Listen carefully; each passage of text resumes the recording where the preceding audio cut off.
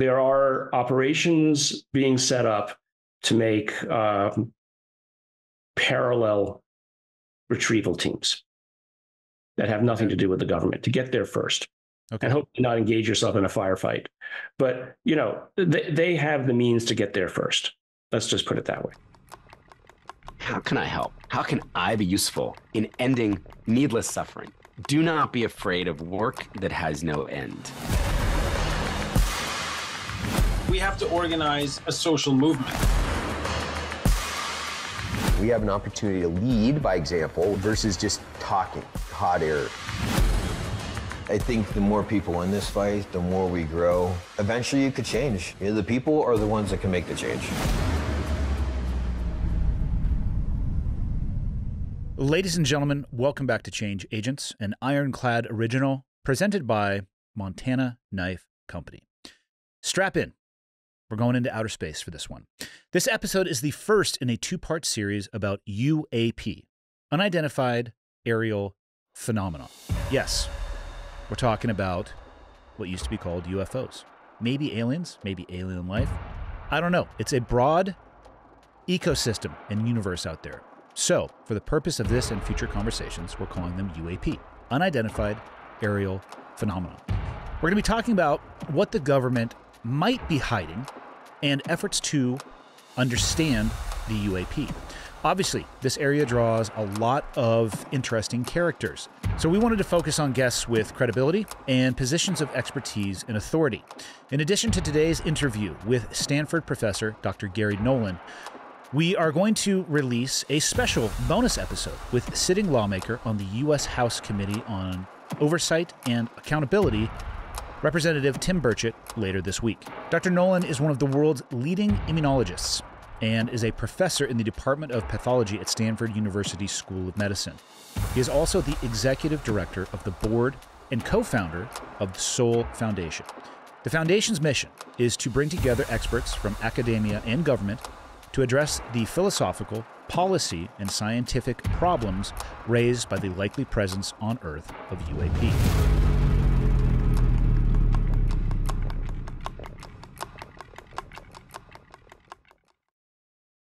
I think the best way to kick it off, given what we're going to be talking about, is if you could discuss the Soul Foundation, what it is and how you came to be involved with it. So the Soul Foundation is an academic organization whose intent is to legitimize the conversation in a professional manner, not to make any claims about what UAP or non-human intelligences are or might be, but to basically create a place where academics can come and ask the kinds of questions that academics and professionals want to ask. They want to have a what if question rather than a there is question. And so the issue is that society in general looks to academics, for better or worse, as the people who will talk about the kinds of questions that matter to them. And will provide, at the very least, for policymakers in government or commercial organizations, the wargaming questions and answers that might affect human society at large. And the output of such an organization and an output of any academic organization, frankly, are published papers that are peer-reviewed. And it's not because peer review legitimizes the answer, but peer review legitimizes the methodology by which potential answers or conclusions are come to, so that somebody else who might be looking at, well, how did you analyze this, can go back to the paper and say, oh, well, here's the methods you used, here's the data you used to come to this conclusion. I might disagree with your conclusion, but at least I know that the data and the methods that you use to come to your conclusion are reasonable, so that other people can reproduce it. But more so, it's because, again, for better or worse, both government and society at large look to academics to spend the time asking the questions that matter to humanity at large. And so we've done that already now with a couple of papers and white papers that we've put out. and other papers that we're putting out in the future around what is it that government needs to do about this? What is it that we need to do from the standpoint of the military to protect either pilots or individuals or commercials, commercial airlines for the matter. I just got off the line with somebody who's the head of a major healthcare organization in the United States to talk with him about mental health issues around this, because there are people who, for instance, feel that they've seen something and they suffer what you can think of as a double trauma. They both are suffering and dealing with the issue of having seen something that they don't understand. And then when they try to relay that to friends and family, they're called crazy. Or they're accused of being, having a mental health issue.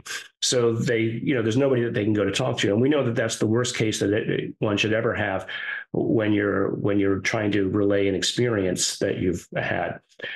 From my personal standpoint, I got involved in this because somebody came to me, some people from the government came to me to ask for my help to look at medical harm that had come to some individuals around this matter. And they didn't come to me because I had any special experience in UAP or the phenomena. They were doing complete medical workups on this cohort of individuals, about 100 individuals from the military and the defense establishment and the IC and diplomatic corps. And they'd asked around and they said, well, we want to do blood analysis for inflammatory events. Who's the best person we can talk to? And they said, well, you got to go talk to this guy Nolan at Stanford. He has the world's most advanced instrument for looking at blood and giving you a detailed report on these things. And that's when they showed up in my office and asked me for my help. And, frankly, at the beginning, I thought it was a joke. That it was sort of a candid camera moment. I was going to ask you, how did they present themselves to you? Was it the classic suit and tie? What did they say? Hello, sir, we're from the government. Yes, and we're here to help you. Yeah, a la Ronald Reagan. No, they literally showed up unannounced and said, hi, we're here. I represent, and I work with the CIA, and the other was a aerospace organization executive. And these are the medical cases we'd like your help on. And it didn't become about UAP until about 30 minutes or so into the discussion. And that's when I began to look around to see if there was a candid camera somewhere pointed at me from one of the other windows in the building. But, it was, what got me intrigued was the data that they showed. I mean, they didn't just say, hey, these things happened. They took out MRIs and they showed me the specific scarring within the brain that had occurred. And then they gave me the detailed medical reports of some of these individuals. And so to the extent that what they were showing me was real, and it is real, or at least I thought it was real at the moment, I said, okay, well, this is interesting. How can I help? And then that's when it became a discussion, at least in part, about UAP. And I helped them. I went out and interviewed some of the individuals personally to make sure that, I sort of feel like you have to get involved individually about some of this. I flew out to speak with some of these individuals. And I was convinced that they had experienced something real. I wasn't in a position to validate what they saw, but their body language told me that they had experienced something. And so that was pretty much my inauguration and induction into the what is often called the invisible college of academics and scientists who are working behind the scenes on the matter to understand it in a more normalized way. What year did the government first approach you? It was around 2011, I think, 2011, 2012. I don't remember. It seems like, and maybe I remember growing up hearing stories about Roswell, and the dish and all of these things. Paid almost no attention to it other than to say that I was aware of that term and it had something to do with, I don't think they were calling it UAPs at the time. I think the blanket term was just aliens. UFO. Yeah, UFO, aliens. It seems like in the past few years, these conversations, people are in a place where they're much more willing to have these conversations from a serious perspective. And I'm curious why you think that is. Is it just because of the volume of information is coming forward and it no longer can be held back? Do you think somebody behind the scenes is saying, you know what, perhaps it's time that we release this to the general population? What do you think it is that is setting the stage and environment where people are much more open to talk about these things? Well, I think it's both of the things that you said. One, the volume of information that's coming out. I mean, and that matches something where it's called the Kuhnian Revolution, Kuhn. Thomas Kuhn was a professor, I think, at Harvard, who wrote this thing about the structure of scientific revolutions, where, as in many areas, people ridicule things at the beginning. They don't believe it until the data begins to build to where you can no longer ignore it. And that the data basically says that the old model of science of how to view things doesn't operate anymore. And then suddenly everything changes and the new model becomes the case. Gandhi had a similar thing. First they ridicule you, then they fight you, then you win, essentially. Change comes in that order. So I think the first thing is the amount of data is overwhelming at this point, that there's something worth understanding. Second, you've had people like Schumer, Senator Schumer, Senator Rounds, Rubio, Gillibrand, as the senators, and then a number of representatives who've seen some of the data behind the scenes literally write legislation.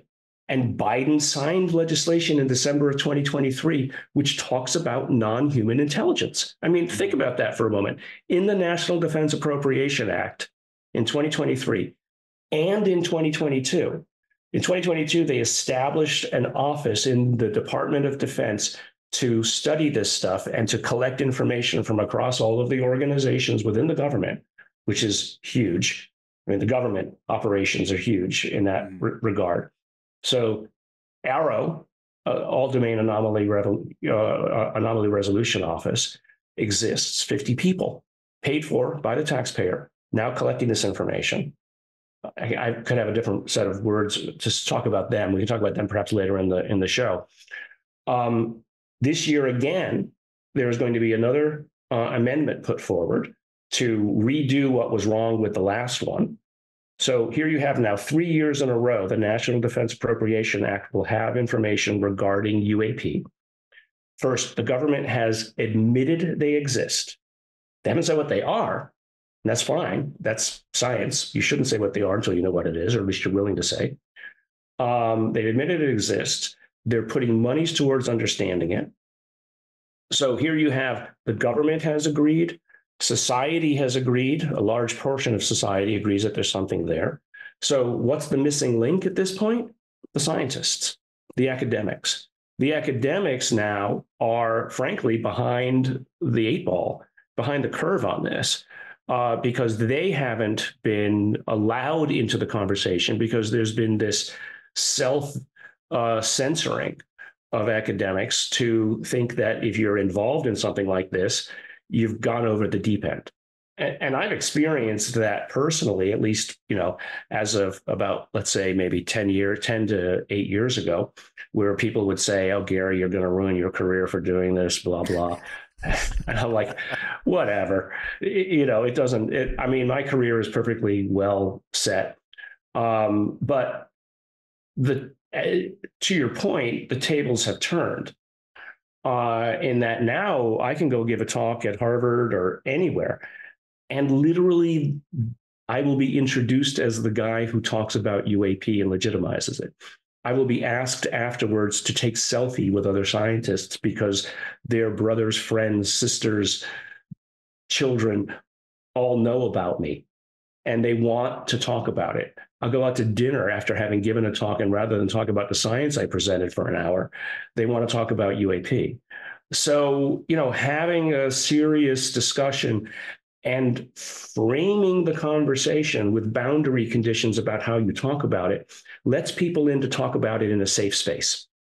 I mean, I can believe whatever I want outside about what I think it is and what's going on, but that's anecdote and speculation, which is fine. I can have, and I've had my own personal experiences and having seen things, but that's not science. So you set and create a separate fenced off area where anybody can walk into it and talk about it safely and have a fun conversation about what the data might mean. This week on Borderland, an Ironclad original, Vince sits down with former CIA targeting officer Sarah Adams to discuss terrorist threats at the southern border. Actually, they were here legally because Al-Qaeda determined at the time that U.S. student visas were the easiest visa to get, and that's why they chose to get them student visas. Now, Al-Qaeda has decided, hey, it's easiest just to go over the U.S. southern border, and so they're sending terrorists. Taliban has even made a slightly different focus. They've said, hey, since all these countries are so willing to bring in Afghans, let's actually hunt down who actually at some time is a Taliban and served with the U.S. government or the British government or the German government and can go through a legal refugee process, into those countries and then operate on our behalf. Watch Borderland every Monday wherever you get your podcasts and on YouTube at This Is Ironclad.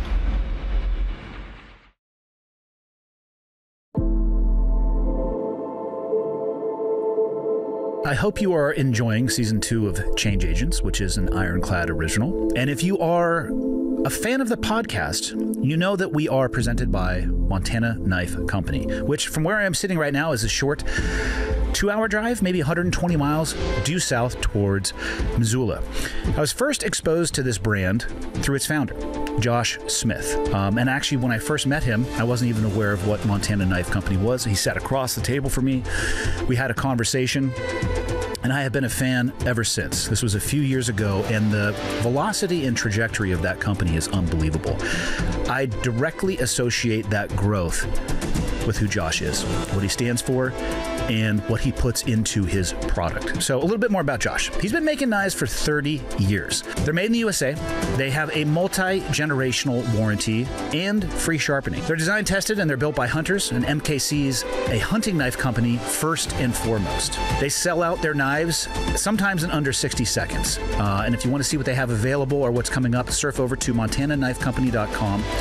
They have a new knife drop every Thursday at 7 p.m. Here's what I'm going to say on that. Practice checking out. As ridiculous as that sounds, you need to have your credit card information loaded and practice the checkout process because they go like that. I cannot even count the number of times I have had a knife taken from my cart because somebody was faster to purchase it than I was. People ask me all the time, what's my favorite blade of theirs? I go with the Mini Speedgo. It is my everyday carry knife. I don't use it for knife fighting. I use it for things that I need a knife for, so usually opening boxes. But it is my favorite blade, and if you're a fan of working knives made for working people, I highly suggest that you check out Montana Knife Company. And I'm going to add to that, let's talk a little bit about the warranty.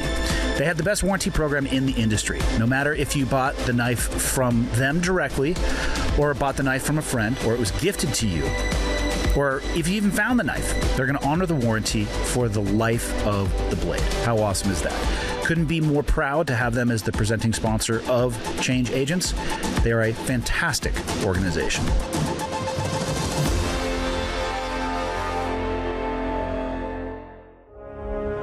Ladies and gentlemen, you may have heard me speak of Four Branches Bourbon very recently. This brand is more than just a bourbon company. They are building a community. Besides being the only spirits company founded by veterans from the Army, Navy, Air Force, and Marines, hence Four Branches, they have set out on a new mission to change the narrative when it comes to drinking alcohol. They fully support drinking responsibly, but their trademark message takes it to the next level with serve honorably, drink honorably. In just 9 short months, they have been able to help raise over $225,000 for multiple charities and will continue to support the veteran and first responder communities with their actions. Lastly, and most importantly, they asked me to remind you, don't drink to forget, but let's sip to remember. You can use the code IRONCLAD10 for a 10% discount when ordering online at 4branches.com. Again, that code was IRONCLAD10, all one word, all uppercase the way I'm looking at it. And their website is 4branches.com.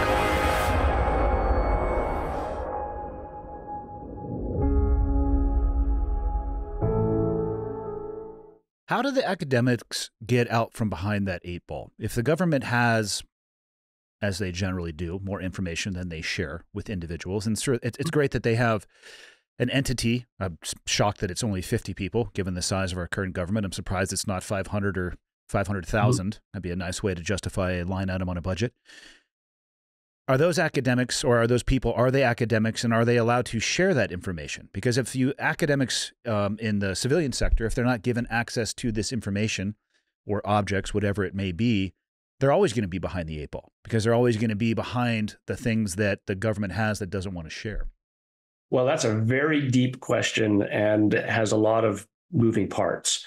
So what is ARROW? ARROW was stood up by Congress within the Department of Defense to collect the information that the DoD thinks it has or is willing to say that it has, and then to present that information to Congress. So ARROW is like, in a way, an auditing group whose role is to just collect information and tell Congress what it is that Congress is spending money on. So you can think about it as that. So 50 people who are meant to collect data, and then their role is to resolve the cases, which is strange because some of the cases are not resolvable in terms of that. Well, we see stuff moving in ways that it's not supposed to move, at least as far as we understand how physics operates. And so until they resolve something, it remains unknown. But they're never willing to say that, well, this is an absolutely measured object by 10 different radar systems. And, you know, because it didn't land and shake our hands, we can't say it's not an alien, it's an alien or that it's something else. Yeah. So it's a kind of weird operation. But, you know, your other point was, why aren't there 500 or 5,000 people? Well, there actually are behind the scenes working on this stuff. Right. At least that's what you would conclude if you speak to people like David Grush or Carl Nell or half a dozen other people that I know, some of whom literally work on the programs that they claim are really reverse engineering, hidden within black programs. This is an interesting structure of how it operates. You have the open budget, which of course has a lot of top secret information of things that are being done. Then there's the black budget and the black programs, which are barely discussed and are hidden under very abstruse and abstract names. And then literally the way that this seems to operate is that within the black programs, there are subsections and people who are operating on the so-called reverse engineering, right? But even the black programs don't know that that's what these people are working on. So it's layered within levels of special access programs that are nearly impossible to understand. And this is where, you know, David Grush came forward and others have come forward as whistleblowers to say the money is being misdirected. They're lying on how it is that the money is being spent. Now, this should infuriate anybody in the public to think that your taxpaying, your taxes are going towards programs which you don't understand how the money's being spent.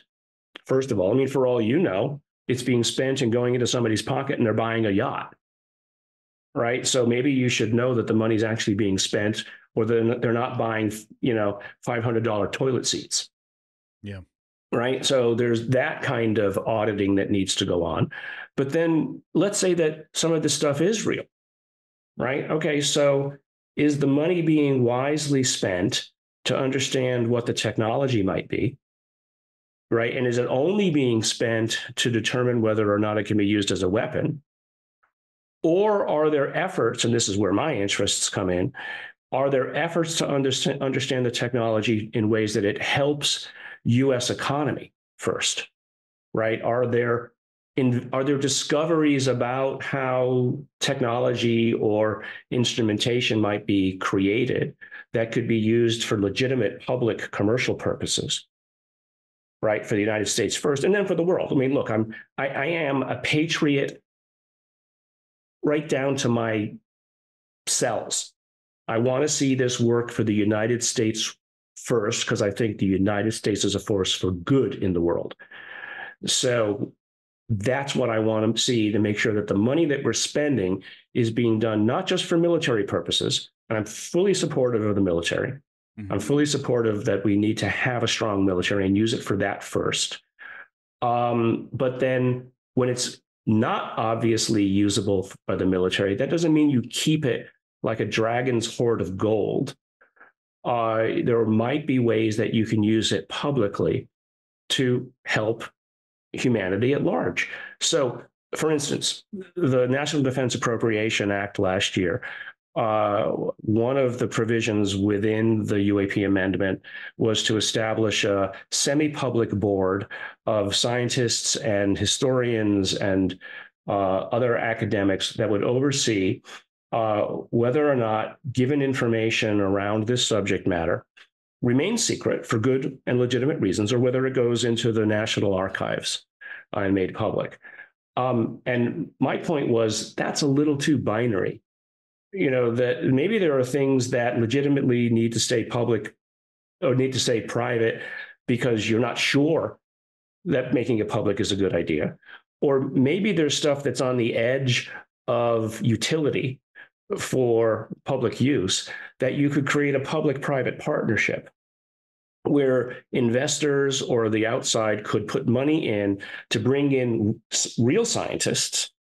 I mean, not that there aren't real scientists in the Defense Department, but they're not the kinds of, you know, amazingly forward-looking thinkers that might be required to understand advanced technology that came from somebody else's intelligence. Yeah. So, you know, for instance, I mean, there's lots of great people at all kinds of organizations around the United States that are truly the leaders in their area that are not being used in these claimed reverse engineering programs. Why not? You know why? Because a lot of them couldn't get, under their current regime, the clearances to study this stuff. So maybe we need to create a separate organization, not funded by the government, because the last thing I want is more money from the taxpayer to go into this, but funded by the commercial sector, where the commercial sector gets rights to the technology should something come of it. So it then becomes a zero-sum game for the government, because the government always works on a zero sum. If I'm taking the money for something else, it's coming from somebody else's pocket. So let's not play that game and get into those kinds of fights. Let's create a third lane within which the right people on this UAP board put basically the ideas that could be valuable to society into, and then bring in other scientists, again, to legitimize it.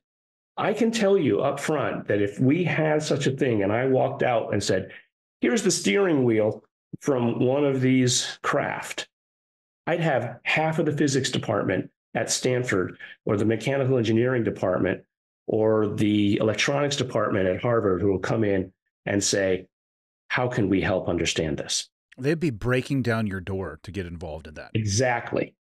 You know, I mean, I gave a talk in the SALT organization, which is Alex Kokas and Anthony Scaramucci's investment fund in Manhattan.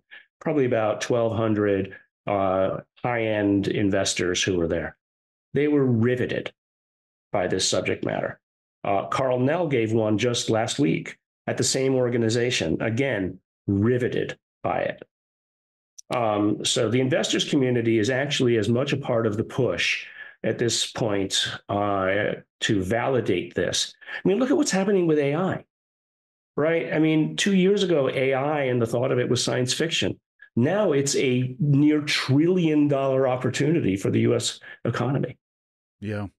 How much weight do you put into the whistleblowers and the information that they are presenting coming forward? And I say that through the lens of just me as a person.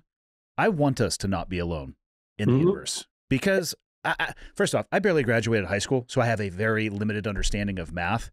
But I feel like the universe is large. And I feel like from a statistical perspective, to think that we're the only people out here on this speck of whatever we're on is unlikely. Again, no mastery of statistics, but it's not, I'm not scared of not being alone in the universe. To me, it sounds like if we were not alone, that's less plausible than if somebody else was out there. Yeah.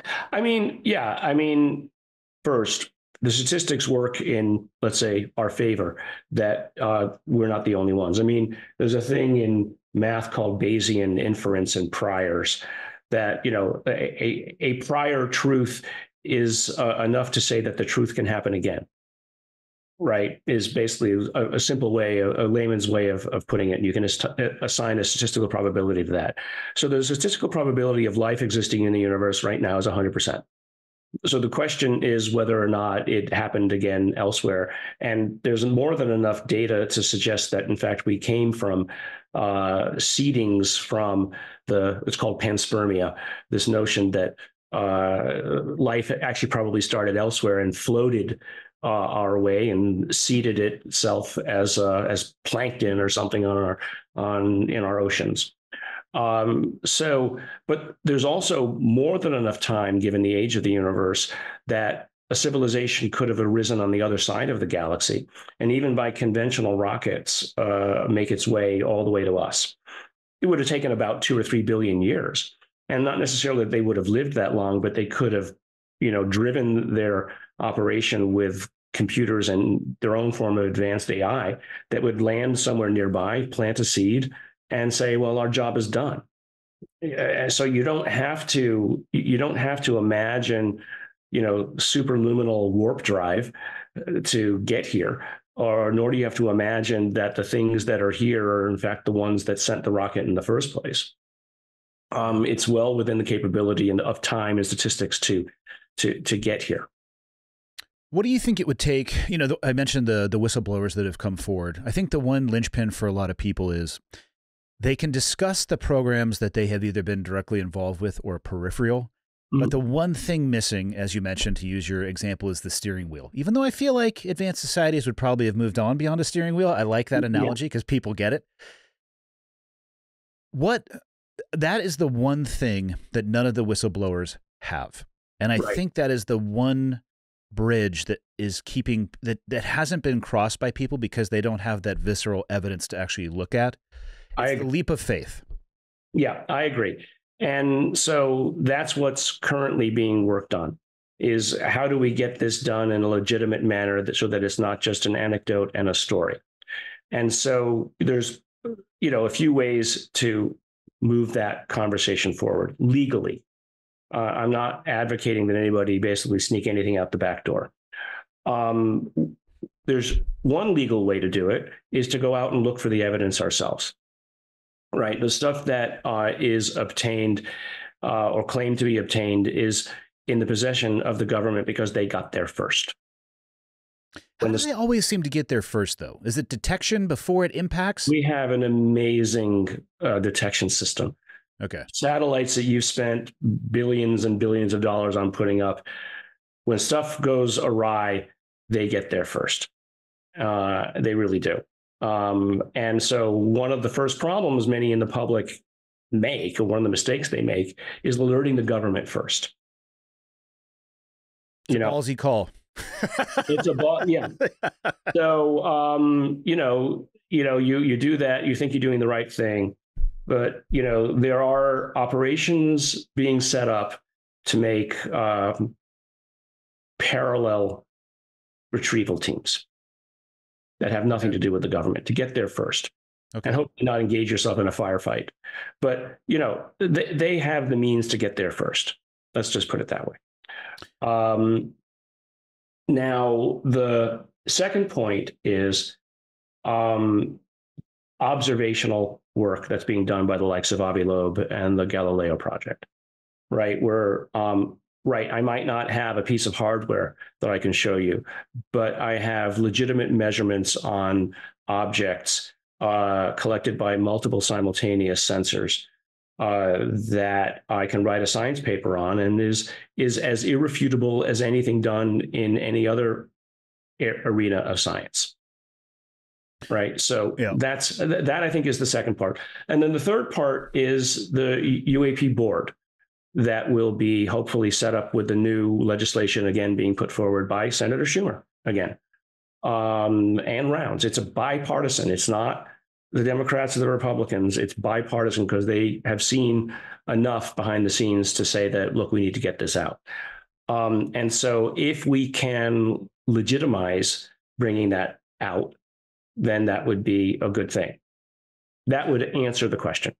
I agree. What's your best guess hypothesis of what the government or the Pentagon is currently in possession of? Well, it's anecdote again, but if you believe the people like David Grush and Carl Nell, Eric Davis, and some other people that I know personally, they're in possession of a craft, multiple craft, and we're not the only ones. I mean, I think we're actually. I think this is what should scare people. What happens if China gets to it first? It's pretty clear it's not a U.S. thing. They don't show up in the United States only. So if China and Russia have them, or God help us, Iran, and they get access and understanding to what the technology means first, we might be in a little bit of trouble. What, based off your experience with some of the people that have come forward, there's a couple things. I've heard about crash sites and materials potentially being found at those crash sites, and also unexplainable or strange abilities of these crafts. Can you kind of unpack from what you have heard? And again, I understand it's anecdotal through other people, but what you've heard, the capabilities or the things that have been found that again lead us down this path towards this obviously didn't originate on Earth. Metals with extraordinarily hard and heat transmissive capabilities, right, that are near superconductors of heat, if not electricity. That's probably the ones that I know the most of. Engineered materials that seem to be engineered at the atomic level, that are, people have called them metamaterials. I mean, there's one of them that's very public, that I'm not sure about the provenance of or the capability of, but there's others that I'm aware of that, people just don't understand first, how it is that they could make something like that? How would it be made? Because it was found at a time when we couldn't make something like that. And it is structured in a way that, I mean, it's even today difficult to understand how some of these things are structured and made.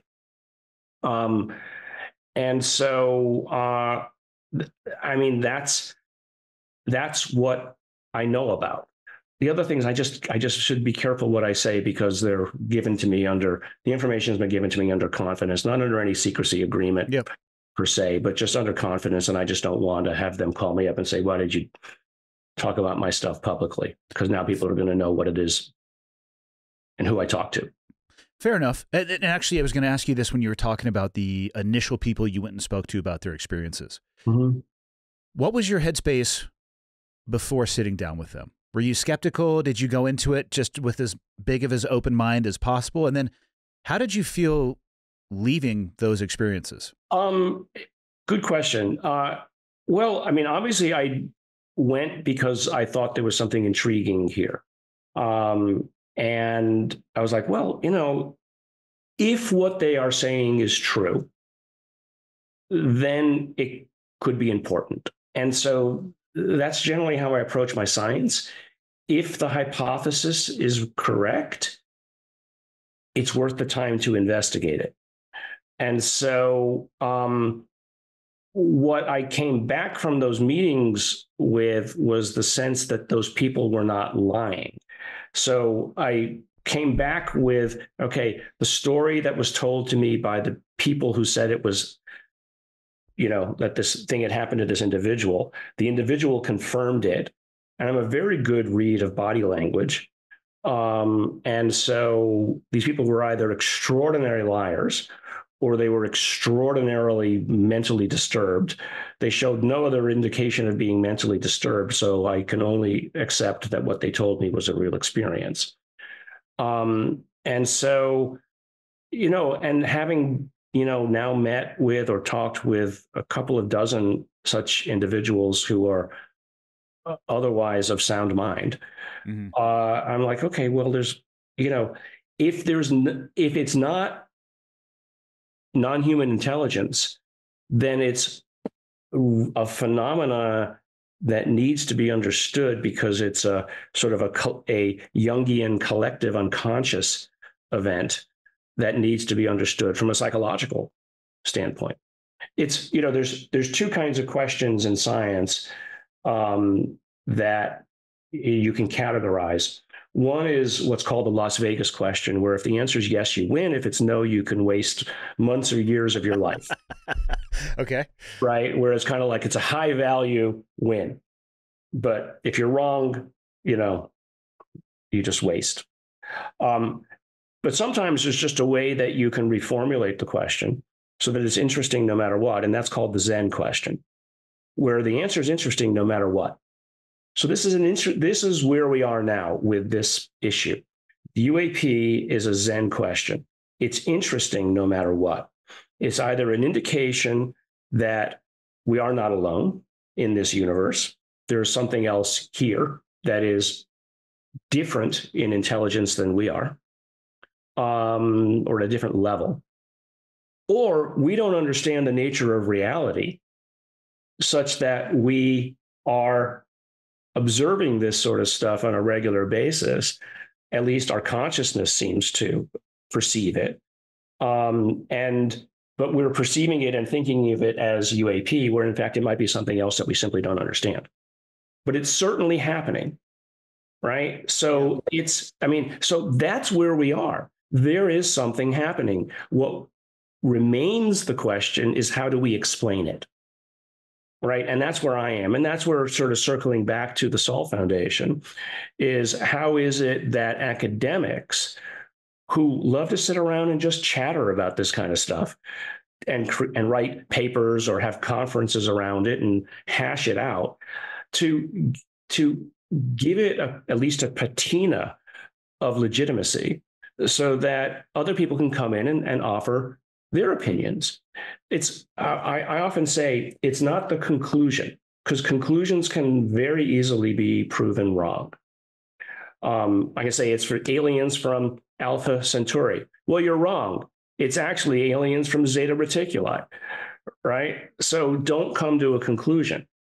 But if I can convince you that the data is legitimate and correctly collected, then you and I can have a conversation about what does the data mean, right? And so it's a philosophical twist of how you look at the information. People say all over Twitter, well, there's no evidence.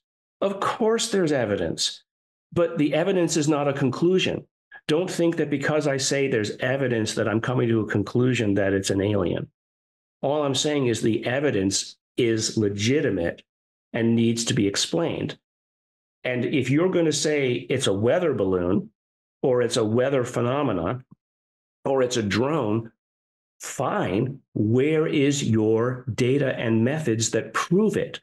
Just because it could be a drone doesn't mean you have dismissed the data as real because you haven't proven that it's a drone, just like I haven't proven it's ET. Right? Yeah, and so that's how you need to equivocate and equalize the answer system. Ladies and gentlemen, today's episode is also brought to you by MTNTOUGH. It's a unique functional fitness program that is, of course, supported by hunters and SEALs and Rangers and those from the special operations community. But that is not my favorite part of the MTNTOUGH system or program. Although it was developed with insights from the backcountry hunter and veteran special operations community, there is an emphasis on more than just physical strength, which I believe to be essential. It is also about building an unbreakable mind. It is easy to build muscles from the neck down. It is far more difficult to build muscles from the neck up and the resilience between your ears. The MTNTOUGH app provides the best functional fitness program directly to your phone, tablet, TV, or a web browser. So you really don't have an excuse to say, oh, I didn't know what I could be doing or should be doing, whether it's a program or inspiration or insight. It's all right there at the touch of your fingers. Some of you might be saying, well, I'm not a ex-special operations personnel. I'm also not a backcountry hunter. That's okay. For those of you who might not start out as an elite athlete, but you want to improve wherever you may be, MTNTOUGH is determined to push everybody's limits. And they're going to meet you where you are with thoughtful programming, helping you achieve elite status through progressive fitness focusing on longevity, injury prevention, and holistic development. It's a story arc from wherever you are, getting as close to elite as could possibly be. So what are you waiting for? You can join the global MTNTOUGH community right now. A community of people transforming their lives, bodies, and minds. Download the MTNTOUGH app today and start training to always be ready for whatever it is you're trying to be ready for the backcountry, for the mission, or just life's unexpected challenges. Because when it comes to being prepared, there's no excuse to not start now. You can use the code CHANGE, which I'm looking at all capital letters, one word, at MTNTOUGH.com on the monthly plan to get your first month absolutely free after your 14-day free trial. That's 6 weeks free to dive in, test the waters, the programming, and make sure it's actually for you. What are you waiting for? You can change your life today. Be ready for the mountains, the mission, and just life in general.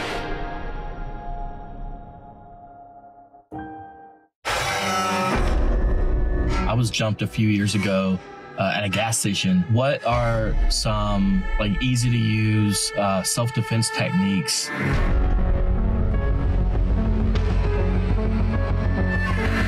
What is the most cost-effective way to make sure my home is secure? What would happen if there was a global internet or cellular outage? What is your suggestion for comms? What should I do if I hear shots ringing out?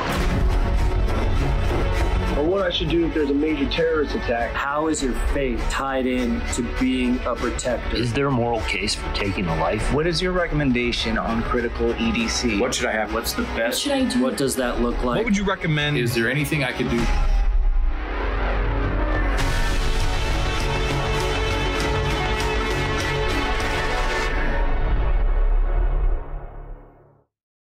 I also think people would be better served if they could become a little bit more comfortable just saying, I don't know.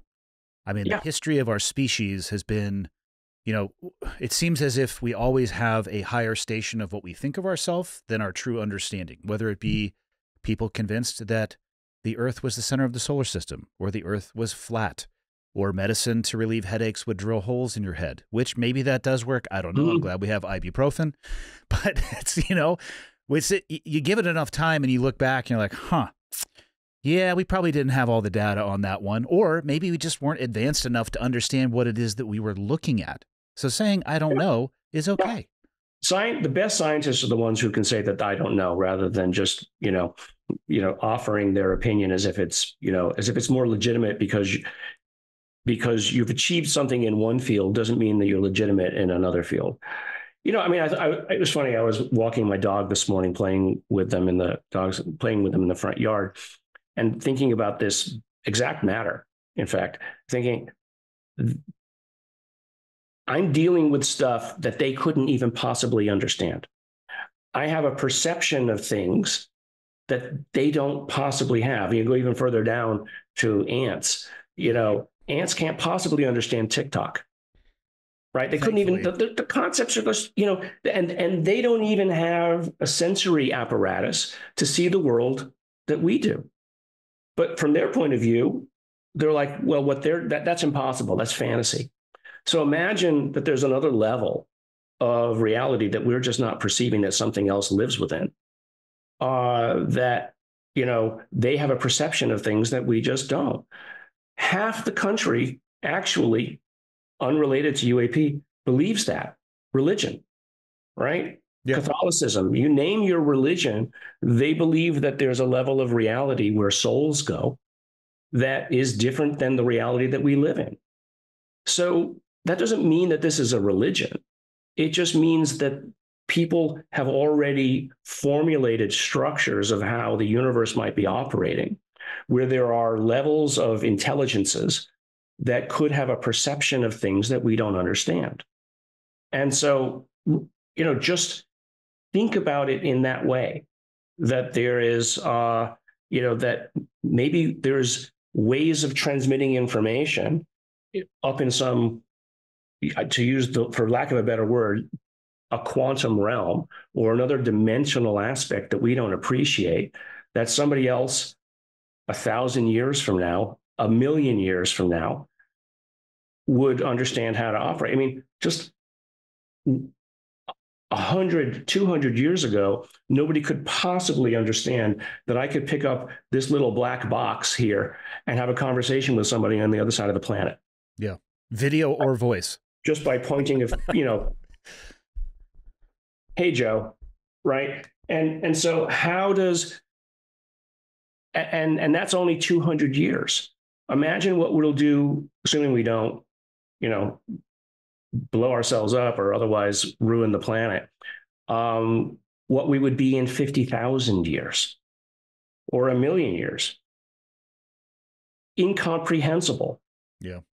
We won't even be able to talk to ourselves back here from 50,000 years from now, assuming we sort of continue on our trajectory in a positive sense. And that kind of loops back to something else you said, that it'd be nice to know that we're not alone. It actually is quite hopeful to think that there's another civilization that made it past that, past the precipice, the cliff of apocalypse, that we all think. The stage of monkeys with nuclear weapons? Yeah, exactly. Yeah. I call us, if you've seen any of my other podcasts, I call us the angry monkeys. And why would an advanced intelligence show up here and land on the White House lawn with a bunch of angry monkeys? You would no more likely do that than you would walk into the middle of a troop of baboons, fighting over an orange. Yeah. What's the theory among your academic friends in this circle? Say there's an advanced technology from another world that has the ability to travel through space and time, and they can get to planet Earth. Why do they keep crashing so much? They have the ability to get here, but it seems like Earth really trips them up sometimes. Well, I mean, okay. Well, maybe the advanced technology is even in and of itself unstable. Okay.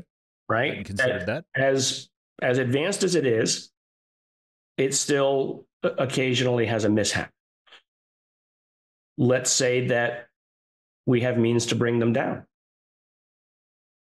And let's say that some of the things that are brought down were brought down purposefully. Let's just say. Yeah, hypothetically. And because they're unstable, I mean, let's just think about that for a second. Here you have a device which, at least our best understandings of how it could operate from an academic standpoint, it's warping space, right? So some of the best theories about how this works, I know it sounds Star Trek, and Star Trek was maybe ahead of its time or something, or who knows, but some of the best theories from physicists who legitimately talk about this, your audience could go look up the Alcubierre drive, a Mexican physicist who sort of started it off and came up with the right field equations that would suggest it was possible, but the amounts of energy required are impossible to access. Right? People have brought down the levels of energy required to something, still outside of our capabilities, but not astronomically impossible. Okay, but you're warping space. Maybe all you need is an electromagnetic pulse of sufficient energy, and that would just disrupt the field. I mean, look, it doesn't take much more than a blast of wind to push a car off the road. Yeah.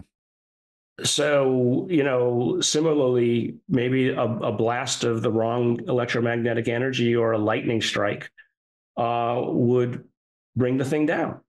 Who knows? That's the first part about it.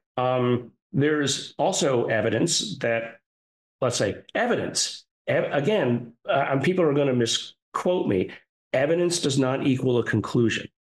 Evidence is just the raw material for a hypothesis. There's evidence that whatever it is that we're dealing with does not all comport to a common command structure. It's not one thing. It seems to be many things. Many things that might be in tension with each other. Think of, in the crudest sense, the colonial powers of the 16 and 1700s, England, Spain, France, the Netherlands, Portugal, all fighting with each other for the raw materials of the planet. Now, I'm not saying that we're raw materials. Planet Earth is such, and that we're being fought over by other things, but that these things seem to be not happy with each other. At least there's evidence of that. Interesting. Do you think along those lines that there's even a chance that the craft that we're seeing are actually from terrestrial origin, but they are under their, people heard about stealth technology about a decade after it rolled out, whether it's the, F-117 or the B-2. Do you think there's any chance that what we're seeing is actually terrestrial, but just unreleased to this point? Some of it might be, but, the theory behind how the craft that are being observed or operate just doesn't exist in current understanding of science. So really what you're talking about is an almost parallel civilizational capability, right? Where somebody has discovered concepts, which is fine if they did and they're using them, but they would have had to have discovered them now nearly 100 years ago, because these objects were seen as early as the early 1900s. So unless you're talking steampunk, capabilities, it just didn't happen in the Victorian age. And then shortly thereafter. I mean, these things were seen as long ago as, contemporary, and we think of it, World War II, the Foo Fighters, right? And the things that were seen then, having capabilities that we ascribed to Nazi Germany, and Nazi Germany ascribed to the U.S. Defense Department. And of course, neither had such capabilities. So, no, but the alternative is that it's not aliens at all, which is, interestingly, it's one of the sort of disinformation approaches that the DoD uses to sweep the whole idea under the rug, say, well, we have no evidence that it's aliens. Well, what happens if it's not aliens? What happens if it's something that's been here all along? Here's for instance, there is a parallel hominid called Homo naledi that you might have heard of. It was 3 feet tall.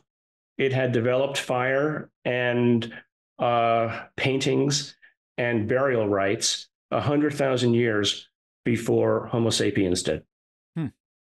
They somehow got wiped out. Probably Homo sapiens came along and wiped them out. But they were doing stuff that we thought was only capable of being done by humans 100,000 years before we showed up. Absolute truth. Go look up, I think it's called The Cave of Stars. It's a Netflix series about this area. So what happens if something else?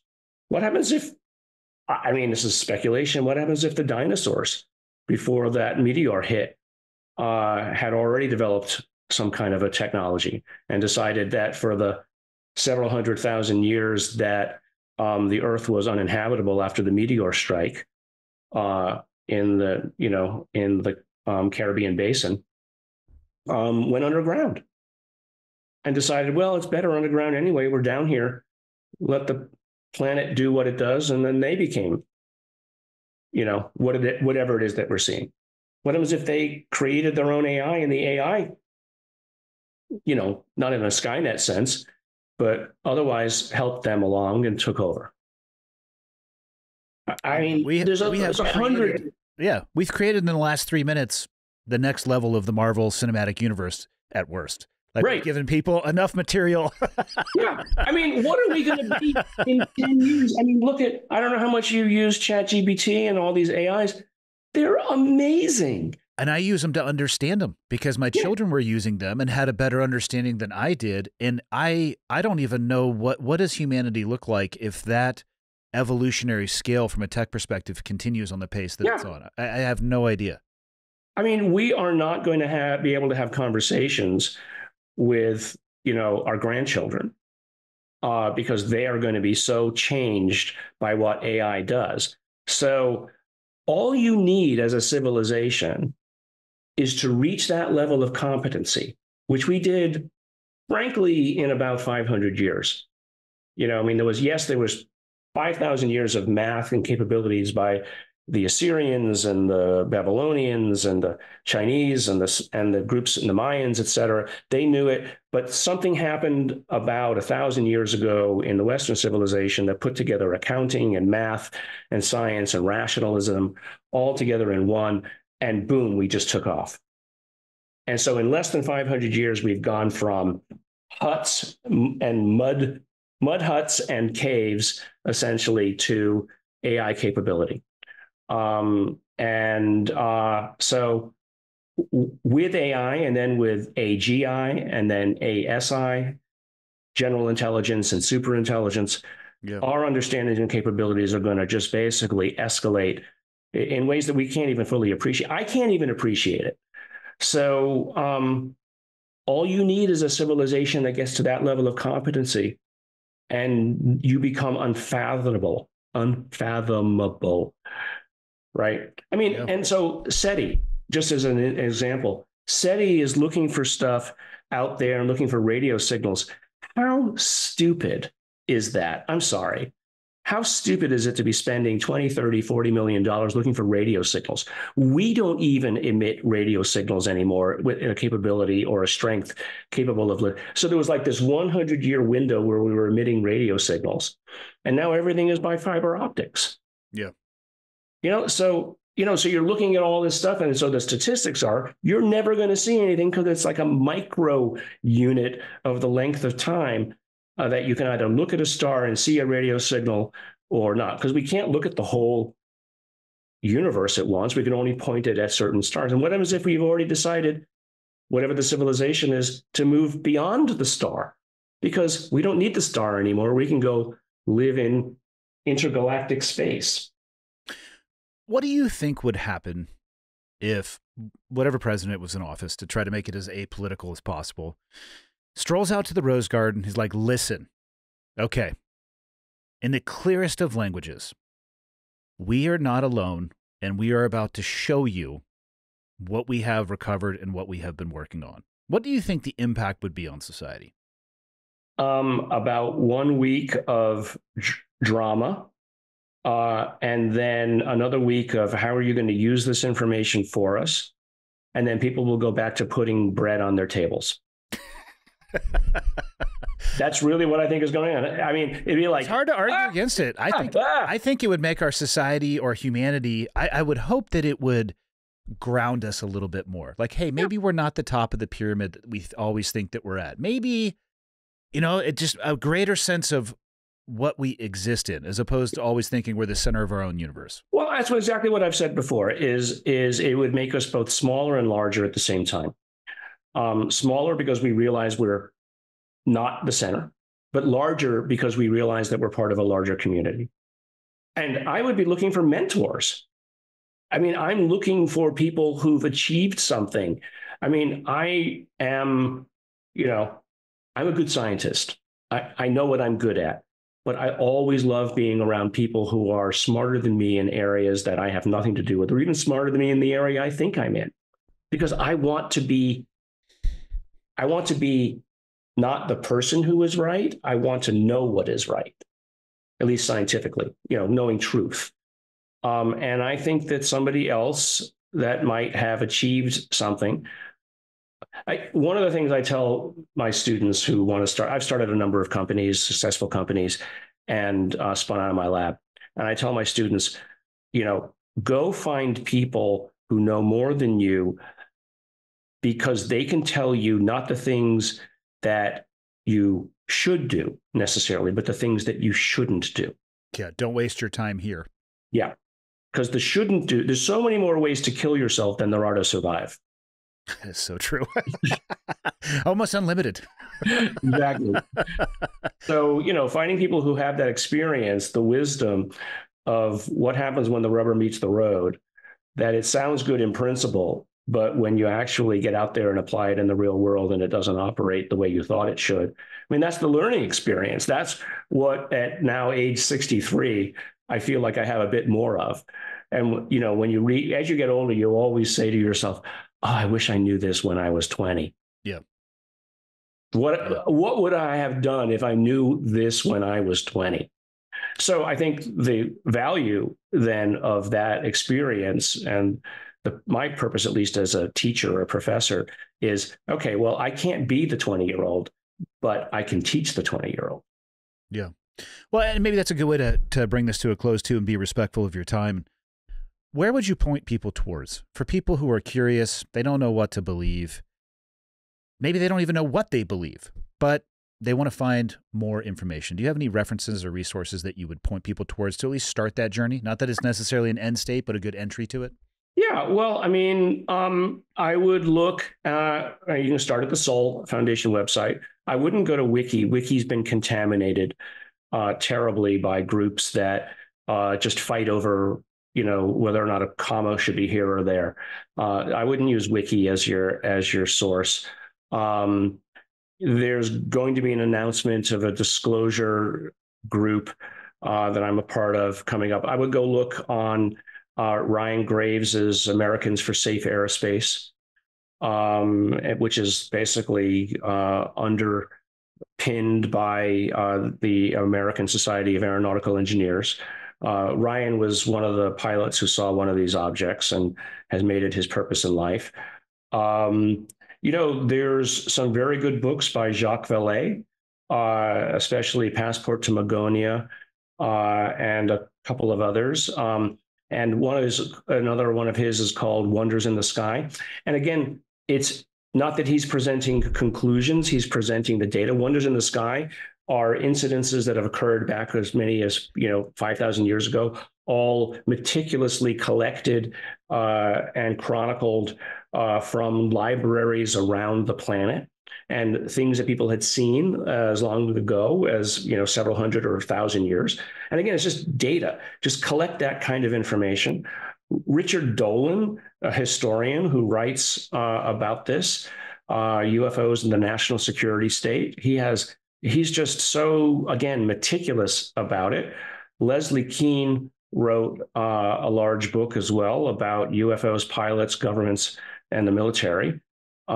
She's got some really good books on it. Those are and again, just to finish it off, you can't summarize this in a 5-minute elevator pitch.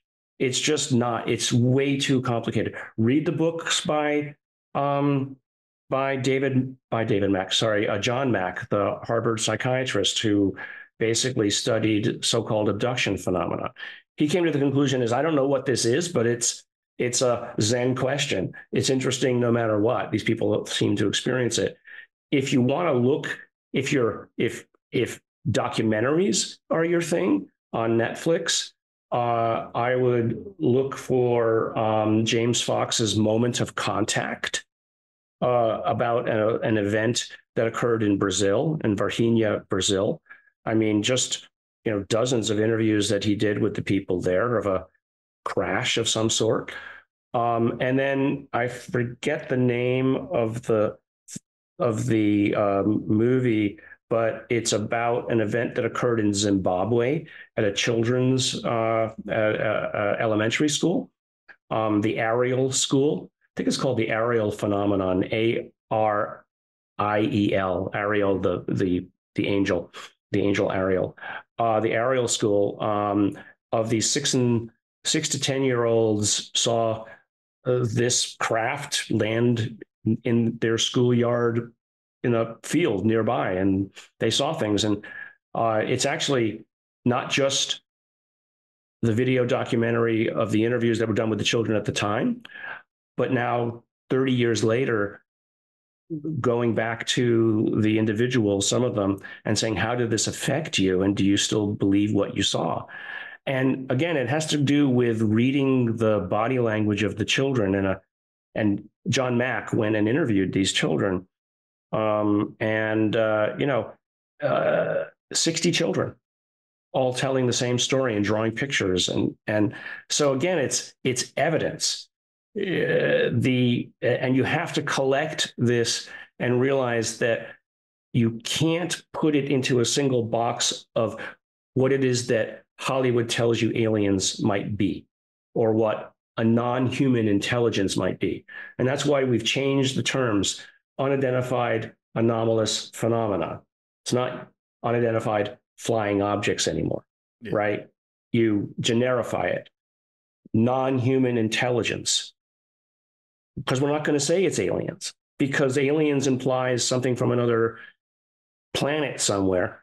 Maybe it's something called ultra-terrestrials. That's something that might have co-evolved with us here, or some other form of intelligence that doesn't need to exist with matter.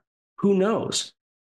The whole idea of academics is to be able to speculate and to shine a light into corners where you otherwise might not look, because it's fun.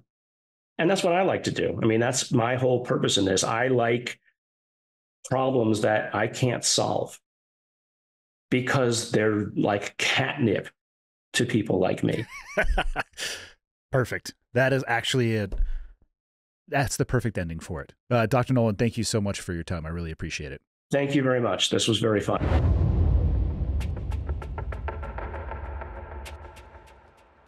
I hope you enjoyed today's episode, and I hope at a minimum it causes you to sit back and question our place in the known universe.